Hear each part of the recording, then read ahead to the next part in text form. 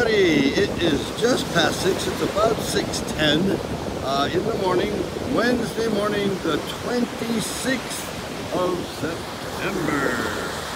And you can probably hear it, but it's pretty windy down here, right into my face.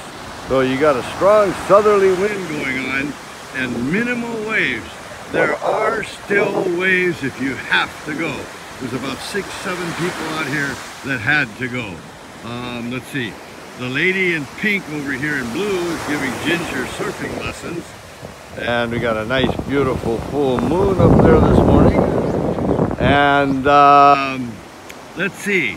I'm going to try something today because I think I told you guys already that I lost YouTube. But my daughter found a back door into it, so I'm going to try to post this on Facebook and YouTube. Probably just this morning, and if it works, then it's going to go back to what it used to be on YouTube. All right, so the tide has already shifted. It was it was high tide, 1.8 high tide at 5 o'clock this morning. 11 o'clock this morning, it's going to high tide at 1.8. Okay, so yeah, windy conditions, minimal waves. I don't know what Michiko's going to want to do, but we'll check it out later, okay? So, if you gotta go, you gotta go.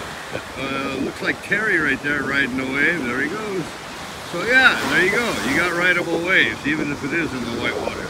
And then just outside of that, you got Sean riding a wave. Well, he was riding a wave. He decided to go swimming instead. All right, talk to you guys later. Have a great day.